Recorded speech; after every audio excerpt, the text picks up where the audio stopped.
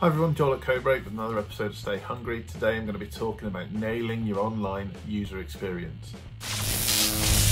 Every business has gone through this, and it's a horrible feeling when you get loads of traffic to your website, but it doesn't seem to be making any difference to your business. No extra inquiries, nobody signing up to your newsletter, nothing really tangible to explain what was the point in getting all this extra traffic. Now, if you're still tweaking your website, you're still getting testimonials and case studies on there, you're still fixing the pictures, then just wait and then measure it once you know that the website is where it needs to be. However, if that isn't the case, I've got some tips for you in order to make sure that that traffic is turning into inquiries and that your user experience, or UX as those in the know call it, is bang on and doing what it's supposed to do. So, number one, present genuine benefits on your website. Now, that might sound obvious, but the number of businesses where you can just visit their website and it's a copy and paste list, you could take that list and put it on any number of their competitors and the benefits would be exactly the same. So what is it about your business that genuinely benefits the user?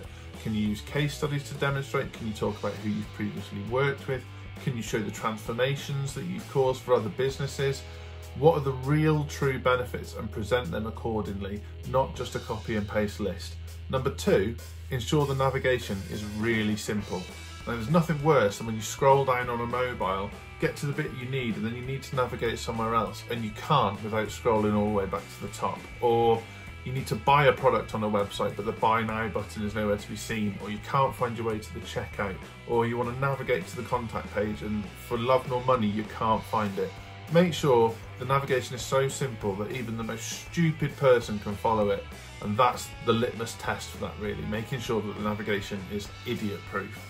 And number three, make it clear and obvious what you want people to do. If you haven't got calls to action telling people what you want them to do, don't expect them to do it. That might be buy now, it might be add to cart, it might be inquire here, it might be sign up for 10% off, sign up for our tips and advice. But whatever it is that you strictly want people to do, make sure that it's so obvious throughout your website. Otherwise, don't expect them to do it.